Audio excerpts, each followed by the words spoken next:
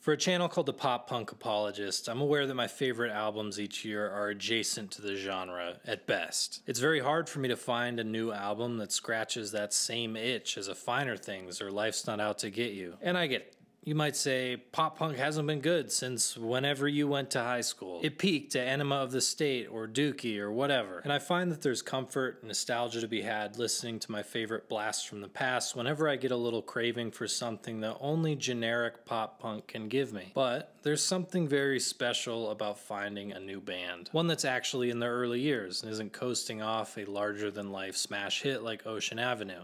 A diamond in the rough. So while taking a break from the hellhole of hardcore music that I've been listening to for a future video, I yearned for something easier on the ears. Enter Midfield, with an end of summer album if there ever was one. This self-titled is way better than a debut pop-punk album has any business being. And it checks off a lot of the boxes that I have soft spots for, call them guilty pleasures even. Gang vocals, an abundance of self-deprecating metaphors, satisfying chord progressions, a very polished sound. It's not the most cerebral album I'll ever hear, but I'm totally on board. Even though I don't typically gravitate towards vocals this clean. I kinda like bad vocals. Think early Neck Deep or Waster or Spanish Love songs with strains and cracks and whatever to keep my wife from asking me what Disney Channel original movie this song is from. No Disney Channel album is gonna have 5 explicit tracks on it, babe. Putting aside my own silly insecurities, what Midfield does very right is that they rip through some of the catchiest songs that I've heard in years.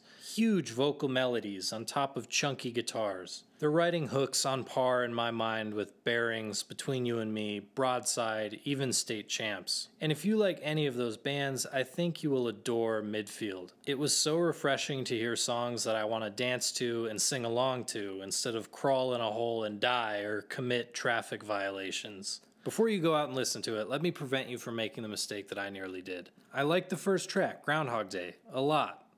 Now. I like Out of Time a lot.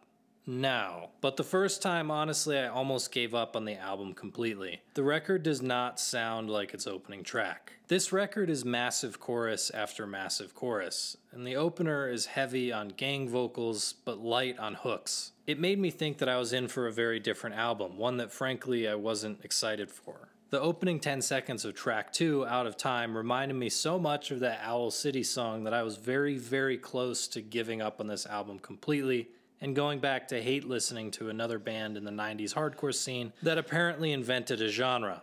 But 20 seconds into the second song, this album fully kicks into gear and never misses a beat. And I'm saying this not to nitpick how this album opens, I like it just fine now, but I want to prevent anyone from saying, nah, this isn't for me after a single song, like I almost did. And it'd be tragic if you did, because you'd miss out on songs like Southpaw, and you'd miss out on the great chorus in Out of Time, and you'd miss out on some lyrics that you could enter into Fantano's next Best Poop Bar video.